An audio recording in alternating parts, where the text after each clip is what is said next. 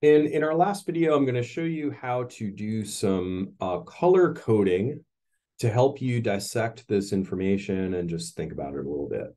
Obviously, this is a very small data set. One of the things that you would need to do if you were working on a larger data set is to filter out the transactions that matter the most. So you would filter out the really high support transactions or the really high confidence pairings or the really high lifts. So you need that to sort of filter out and really find the rules that are most interesting.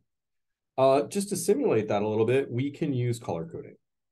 So if we use conditional formatting in Excel, we can sort of make things stand out that are genuinely more interesting in terms of these rules than others. So it's a little bit misleading because in some ways the diagonals are going to be sort of the highest values. We could change that by altering how we put these together, but still we can still find some pretty good things along the way. So we're going to just let that be for now.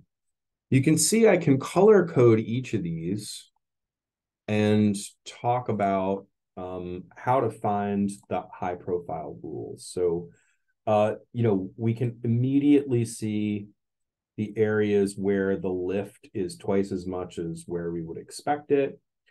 It looks like we also get some higher than expected purchasing behavior with orange juice and bacon as well. So this big blue patch here really highlights things that are pretty interesting for us.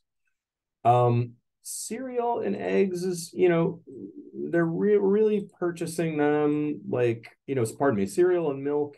We're really purchasing them pretty close, just a little bit above what we would expect to be purchasing these things at random. So that's not super interesting. And you can see that it looks like people are purchasing eggs with milk at less than the rate that we would expect at random. So these are probably the places that we would look to really look at those pairings that are happening much higher than we would expect just at random. If we think about some other things that we want to look at, obviously we've got really high confidence for bacon and eggs. Every time somebody buys bacon, they buy eggs.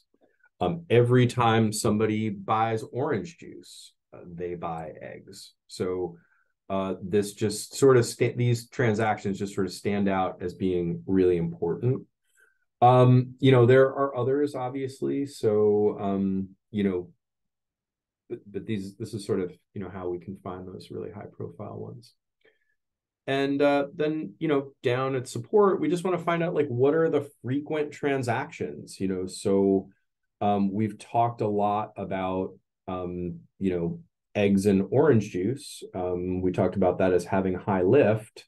And, surprise, surprise, people buy eggs and orange juice together in 40% of these transactions. So the way to think about these metrics is it tells you about the interesting pairings, how frequently they occur, and which product best predicts the purchase of another product with confidence. So we can really do a lot with these metrics and learn a lot about how to organize our store to maximize these sales.